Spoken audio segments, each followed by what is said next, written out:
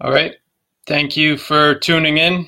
Although I doubt anyone tuned in yet because this is only 5 seconds old. But for those of you watching, I'm just going to do it out of courtesy. I already saw things revealing spoilers that would be spoilers if you're not fully all the way through. But this would include my videos as well as going to have presumptions that you've seen season 7. So I usually do live videos on political activities. I've just started this year. In fact, this summer. Still summer.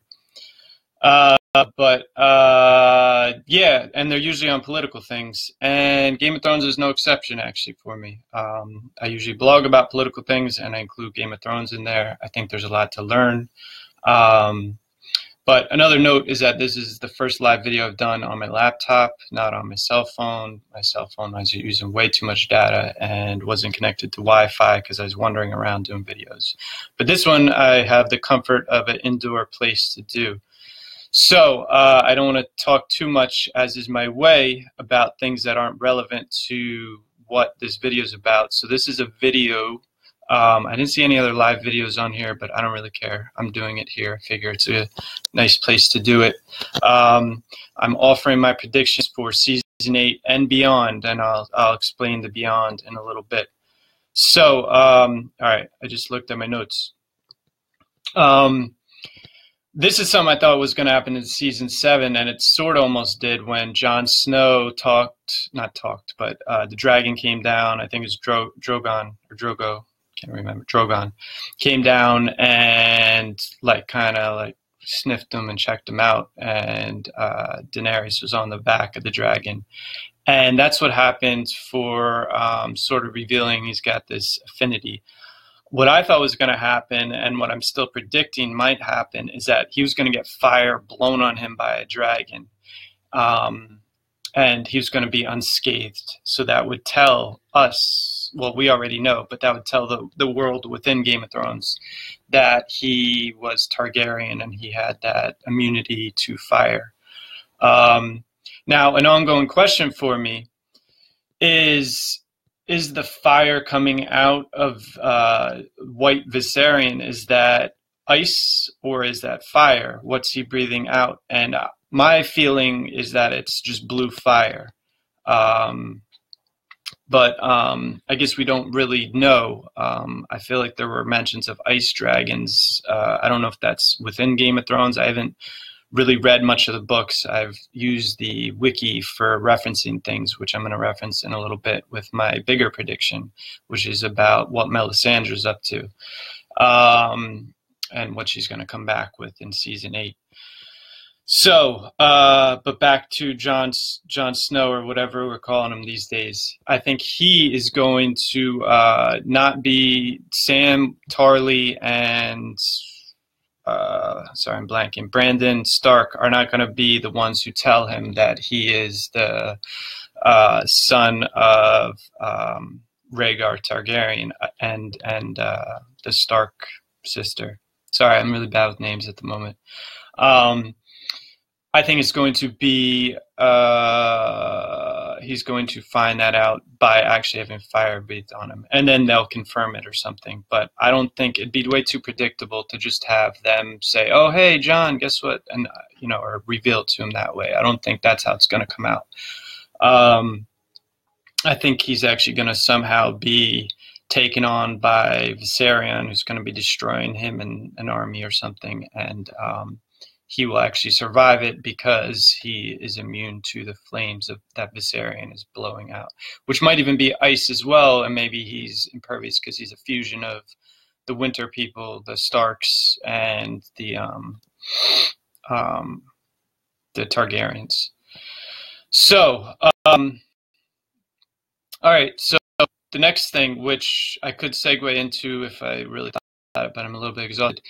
The thing that I also want to say as a prediction of part of this is that I think Melisandre is going to come back with a bunch of dragons. Originally, I was thinking about this a couple of weeks ago, and I was thinking she was going to come back with dragon eggs, but that doesn't make any sense as far as the timeline of the story. They would not be able to be used. So I think she's going to come back with sizable dragons, and my prediction is that the children are going to be the ones who ride them as well. I think they will be a big part of this upcoming season. They created the White Walkers and all that, as far as the story is said. So I think that's a logical way to be able to take on Viserion. I don't think it'd just be the two remaining dragons would kind of take them on. I think they actually might introduce a sky full of dragons, because we have, and that would parallel, Euron is going over to Essos to bring back mercenary armies. So I think Melisandre is going to come back with dragon armies, flying back. I also think that the Night's King may somehow get those ships, because they alluded that they can't swim, and that was introduced, but they also couldn't get beyond the wall. I think that, and so this ties into how would they make more seasons. I was thinking they went to 7 episodes with season 7, because they were going to do 8 episodes in season 8 and 9 episodes in season 9, 2019, and then 10 or 20 episodes in 2020, which is very ambitious. But I don't know how they're going to stretch it out at this point. They'd have to scatter a lot of characters, because at this point they've condensed a lot of characters, and the characters are all moving the storyline quicker because their storylines are all told at the same time, and we still have these lengthy episodes that somehow cover like months. It almost seems like the way, for example, episode 4 of season 7, Jaime and Lord Tarly are like on one part of the continent in the beginning, and then by the end are close to Blackwater River or something like that. I don't know, wherever Daenerys attacks their baggage train. All right, let me check my notes and see if there's anything else I'm missing. If somehow, I don't think I have a single watcher right now, but it could just not be telling me because it's on my laptop version. I might have a bunch of you out there, so hi. But right now it doesn't say anybody. It just says if I want to invite friends, but I'm not going to do that. Euron goes to Melisandre. Oh, well, another reason why Melisandre is going to do this, Ashai and the Shadowlands are not depicted too much, according to the wiki, at least in the books. They're sort of shadow and like obtuse to vision, or obfuscated. I don't know what the right term would be. But she's also the messenger, Lord of Light, and Lord of Light going into the shadows. There's a lot there, metaphorically or symbolically, that she would be going there to get pull light out of the shadow. So I think that's something that might be worked in by the writers. I think that's somewhere I'd put. I wouldn't put money on any of this, but my predictions are rarely right on the show. So anyways, but she is a character that sees the big picture as well. So because a lot of them are a lot more petty and microcosms, she has a really big view, and she has a very long life. She's Schmeagol old, maybe even Yoda old. I don't know if we know. If I learned it, I forgot it. But she's several hundred years old. So she kind of has that long view, and I think going and fetching dragons somehow and being part of that would be sort of fitting, looping her back in, because she sort of wandered away in episode 4 or 5 of season 7. All right, that's all I think. So, I was going to say this before, but if I somehow got more than, let's say 40 likes for this video, and I don't know if I'll get even anywhere close to that, 40 likes and a couple shares, let's say couples 2, I'll be true to that word. Although I do like couples of 3 and 4, polyamory.